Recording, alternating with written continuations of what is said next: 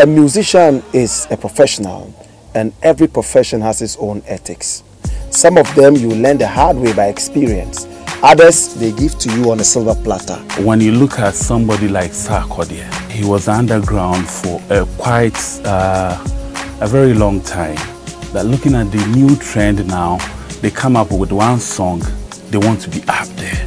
For me, I think it is high time we come back again and then settle down and you learn from our old folks who were doing music that you would listen and yet enjoying it, you would still have something beneficial to learn. Ghana Global Music Icon Workshop is a very important thing. Workshops like this, we thinking we know, we'll go and we get to know things that we didn't know.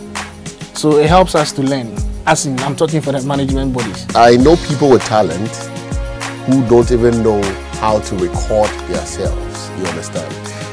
The people who have managed to record themselves, but they don't even know how to market themselves. I learned my art and act the very hard way. Alright, so on the 23rd of this month, the Live Man, don't get it twisted. It's all about the Ghana Global Music Icon Workshop happening live inside Alisa Hotel, right here in Accra.